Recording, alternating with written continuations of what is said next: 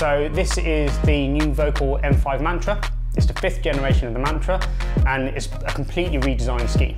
Whereas previously the Mantra was 2 layers of titanium, top and bottom, we've now gone to full width titanium underfoot, but we now have a new frame at tip and at tail.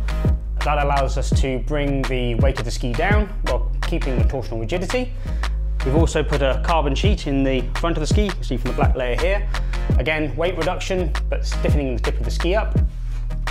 We've also put camber back in the ski, whereas the last 2 generations were full rocker. The camber underfoot makes the ski more lively, more poppy, and stronger on the edge. We've also made the ski more accessible.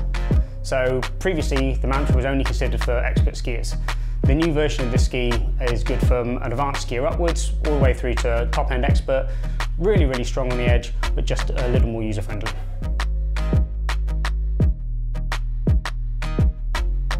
So today I've been skiing the new Volkl Mantra M5.